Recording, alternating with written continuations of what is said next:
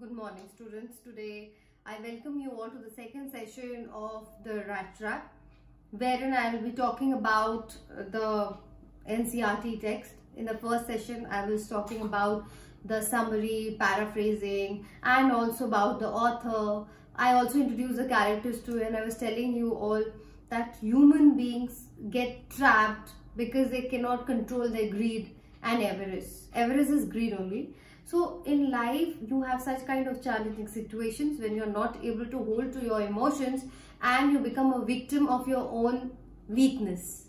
But if you have a friend, a companion who holds your hand and with his or her sheer love, care, sympathy, empathy brings you back to life, then it becomes a lesson for life. Similarly, in this story also, that's what happened. Peddler was not able to hold his own emotions. He was not able to control his fancy, and hence he grabbed a thing which he paid for later. So we get to see how a girl comes into his life and tries to change him by her goodness. So with love and understanding, you can change a person upside down. With sheer understanding, empathy and sympathy, you can do magic, or you can bring in the elements of magic in someone's life. That's what we are going to discuss, and now I'll go to show the slides and explain you the lesson. I request you all to have a pencil in your hand. Yesterday I was telling you all that the peddler compares the whole world to be a rat trap because a rat gets lured towards cheese and pork. Similarly, he also thought that every human being gets lured towards his temptations and he becomes a victim of it. Once you enter the cage as a rat, you'll never be able to come out of it. You're trapped for life. That's what he thinks. So now I proceed. No one can imagine how sad and monotonous life can appear to such a vagabond. Monotonous is boring. There's no excitement. There's no thrill in it.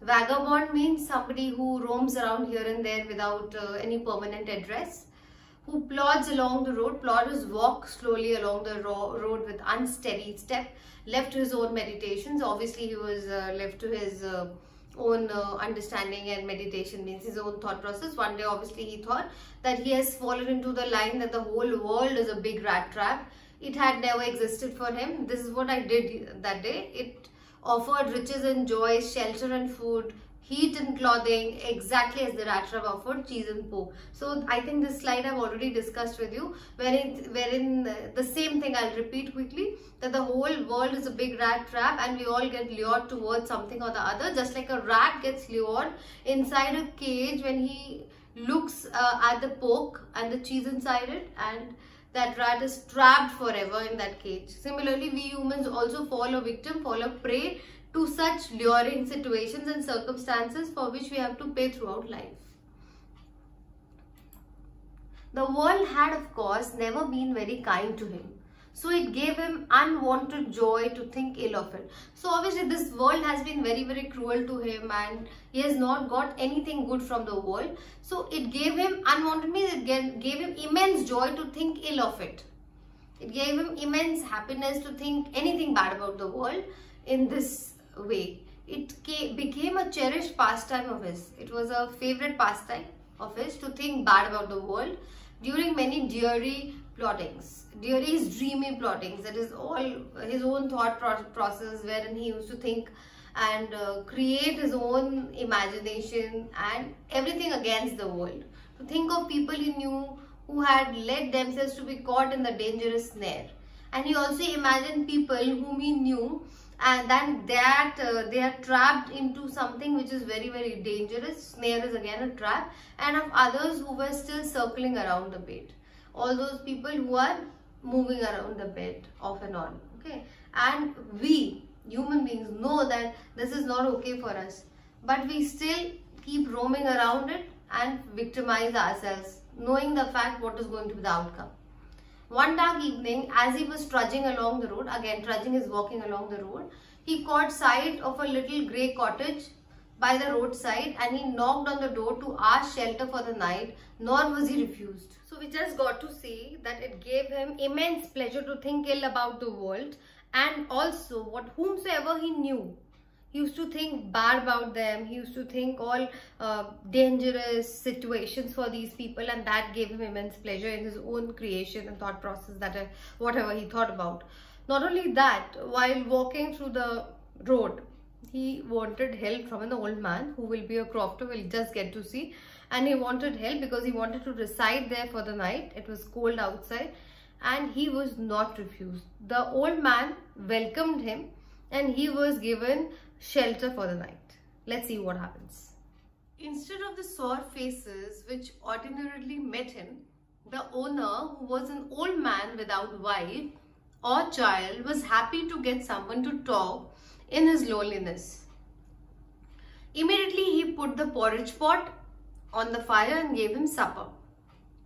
So then obviously this man was extremely happy to receive a guest because he used to stay without his wife and child and he was very lonely. So he was finally very happy to get somebody to share and talk to. So immediately he put up that porridge pot. Porridge is some sort of a soup which these people have. And he had put up that pot quickly and gave him supper. Supper is dinner. Then he carved off such a big slice from his tobacco roll, carved off his takeout, that it was enough both for the stranger's pipe and his own. And finally he got out an old pack of cards and played Jollis.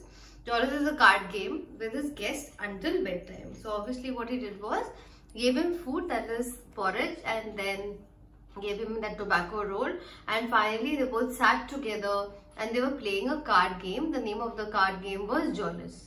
So he was extremely happy to greet his guests. That's what we get to see. The old man was just as generous with his confidences as with his porridge and tobacco. So he was very, very kind and he was very generous, and that's what we get to see. He offered him food, dinner, and for the peddler it was quite strange because he was not greeted by anybody like that. The guest was informed at once that his days of prosperity, his host had been a crofter at Ramzo Iron Works and had worked on the land. So obviously he was a crofter. Croft means land, and a person who works on that land is a crofter. So he was a farmer, like in our country we'll call it. Now that he was no longer able to do day labor, it was his cow which supported him. Yes, that Bossy was extraordinary and she could give milk for the creamery every day. Creamery is a place where you go and sell off your dairy products. So this man used to go and sell the milk given by his cow, and that's what was the source of his livelihood. And last month he had received all of 30 kroner in payment. So finally, obviously after selling that kind of milk given by the cow, he got 30 kroner. Kroner is currency, a Sweden currency. So that's where he used to get it. So students, we got to see that this man, that is the peddler, was treated very well by the crofter. Crofter, I would like to repeat, croft means land, and a person who works on the land is known to be a crofter. So he was very happy to greet the peddler because he was a very lonely man, and finally they had a very settled time. Why? Because he was given porridge by the crofter and they played a card game. The name of the card game was Jollis, wherein he was telling that I was a crofter once upon a time, but today my source of income is through this cow, wherein I go and sell milk at the creamery. Creamery is a place where you go and sell your dairy products, and that's how I fetch money. That's how I get money. And I got 30 kroner. Kroner is a Swedish currency. Like we have rupees, they have kroner. I hope this is clear. The stranger must have seemed incredulous, for the old man got up and went to the window, took out a leather pouch which hung on a nail in the very window frame, and picked out 3 wrinkled 10 kroner bills. These he held up before the eyes of his guest, nodding knowingly, and then stuffed them back into the pouch. The next day, both men got up in good season. The crofter was in a hurry to milk his cow, and the other man probably thought he should not stay in bed when the head of the house had gotten up. They left the cottage at the same time. The crofter locked the door and put the key in his pocket. The man with the rat traps said goodbye and thank you, and thereupon each went his own way. So we get to see the stranger must have felt incredulous. The word incredulous means when you are unable to believe something. For a man who was in rags, who did not know what to eat, what to wear, he was, in a hand-to-mouth condition. He has never seen that kind of money. So when he saw those 30 kroners, he was unable to believe his eyes. But when this man showed him, he saw those leathered pouch contained 30 kroner, and the crofter showed him the money. He was happy to see it, but no reaction at all. Next morning, they decided that they will leave the house. The crofter was in a hurry because he had to milk his cow, and the peddler thought it is not right to stay back at home when the owner is not there. So they left the house, both of them together at the same time, but they both went in two different directions. Both of them, that is the crofter, the peddler, they left in different directions. And we really need to understand that the crofter showed him the amount of money that he got after selling the milk in the creamery, which was quite strange. Why will you show your own amount of money to a stranger? The answer to this is when you don't have anybody to share and you are happy about something. Like this man was living all alone. He did not have his wife and child. And also there is one more explanation, that he wanted to test him. He wanted to check whether he was, trustworthy or not, or he falls a prey to his own greed. Let's see that. But half an hour later, the Rattrap peddler stood again before the door. He did not try to put in, however. He only went up to the window, smashed a pane, stuck in his hand and got hold of the pouch with a 30 kroner. He took the money and thrust it into his own pocket. Then he hung the leather pouch very carefully back in its place and went away. As he walked along with the money in his pocket, he felt quite pleased with his smartness. He realized, of course, that at first he dared not continue on the public highway, but must turn off the road into the woods. During the first hours, this caused him no difficulty. As we can see, he was not able to control his greed. He was not able to control his own fantasy of grabbing the money. So what he did was he came back again, broke the window pane, took that leather pouch, took the money, grabbed the money and ran away. So while he did that, he did not take the public highway because he thought that it is easy to be caught because people will notice you. So he thought he'll walk through the forest. Obviously in the morning hours it's easy to go by the forest. But as the night proceeds, as the night falls, it is very difficult to to search your way through the forest. And let's see what happens next. Later in the day, it became worse, for it was a big and confusing forest which had gotten into. He tried to be sure to walk in a definite direction, but the paths twisted back and forth so strangely. He walked and walked without coming to the end of the forest. And finally, he realized that he had only seen walking around the same path of the forest. For at once, he recalled his thoughts about the world and the rat trap. Now his own turn had come. He had let himself be fooled by a bait and he had been caught. The whole forest with its trunk and branches, its thickets and fallen logs closed in upon him like an impenetrable prison from which he could not escape. So as he started moving, obviously this forest was a big and confusing forest and he could not find a way out. So he was moving in the same path, same direction off and on again and again.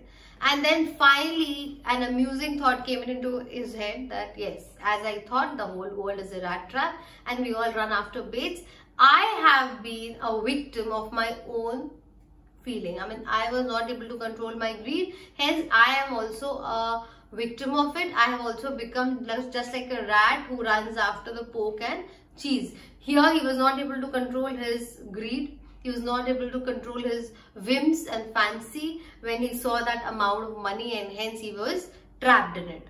The whole forest, if you see the last lines, the whole forest with its trunks and branches, its thickets and fallen logs closed in upon him like an impenetrable prison. So the entire forest obviously has different types of branches, trunks, shrubs, trees, and all these have become just like an impenetrable, means something that you cannot pass through. So it has become like a prison where he could not escape at all. So for him it was very difficult and he thinks that I have become a victim of my own theory. As we continue, that he has become his own victim, the thought that was amusing for him, the pain induced for others, the thought of others being in pain gave him a lot of pleasure.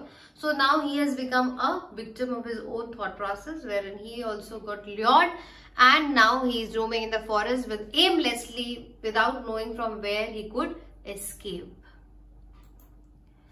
It was late in December. Darkness was already descending over the forest. This increasing the danger and increased also his gloom and despair. That means obviously it was December. As you know, winters, it becomes dark quickly and evenings are more intense. So as he was moving, as he was getting into the descending means moving into the forest, this increased the danger. It was quite dangerous to move at that point of time, and it increased gloom. Increased means obviously sadness and despair. That is his sadness of not being able to move out of it, and his gloominess because he was now scared. He was not able to understand how to go about it, how to move out of it. So he was sinking in his own gloom. Finally, he saw no way out. So now he could not come out of it. He could not find the way out. And he sank down on the ground, tired to death. Obviously, he has been roaming around for the whole day. He has been trying to find a way. He was not able to. So he was very, very tired, and he dropped down because he was really tired and scared also, thinking that his last moment had come. Since he was not able to come out of it, he thinks that his last moments have come. He will not be able to move out of the forest, and hence he will die there only. But just as he laid his head on the ground, he heard a sound, a hard, regular thumping.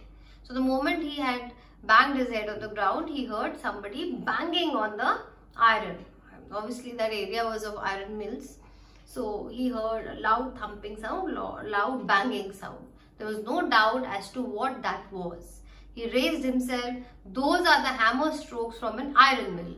So he was so happy to hear that somebody is around, and he could make out that this is a stroke in some iron mill. So he started walking again, thinking that he will find a way to rescue himself. There must be people nearby. He summoned all his strength. So he had that assurance that I am sure somebody must be around. So he gathered all his strength, got up and staggered in the direction of walked in the direction of the sound. He gathered all his courage and started walking the sound. Okay, the Ramsau Iron Works, which are now closed down, were not so long ago a large plant with smelter, rolling mill and forge. In the summertime, long lines of heavily loaded barges and scows slid down the canal, which led to a large inland lake. So now obviously Ramsau Iron Work once upon a time was a very big mill, and it was known for smeltering. You must be knowing smeltering is all melting the iron, and they were into making big barges. Barges are narrow, thin boats, scows. They're type of boats. They used to make that, which used to slid down the canal, which led to a large inland lake. And in winter time, the roads near the mill were black from all the coal dust which shifted down from the big charcoal crates. So obviously they were well-known ironwork, and they were into business. They were into making those boats, barges and scows, and people knew. And because of the dust from the mill, the roads were all covered with the coal dust. During one of the long dark evening just before Christmas, the master smith and his helper sat in the dark forge near the surface, waiting for the pig iron which had been put in the fire to be ready to put on the anvil. Anvil is mouth of the furnace. Every now and then one of them got up to stir the glowing mass with a long iron bar, returning in a few moments, dripping with perspiration though. As was the custom, he was nothing, a long shirt and a pair of wooden shoes. All the time there were many sounds to be heard in the forge. See that he has seen this Ramsau iron mill wherein people were working, and this mill was once upon a time a well-known mill where they were busy making barges and scows. They were type of boats that they made, and they were well known in the industry because of the work that they did. The entire roads were all covered with coal dust. So he goes in there, and let's see what happens in the next segment. I'll explain it to you in the third part of the story, but I request you all to go through it. The first was obviously he was going through the forest, and he was building up his own imagination. He was cursing the human mankind, and he got amused by thinking ill of the world, about the world. Second, he gets into the crofter's house, and you know what he did. He robbed his money. And third, now he enters the iron mill. So that's the sequence of the story. I hope you have understood. If not, please do get back to me. Thank you.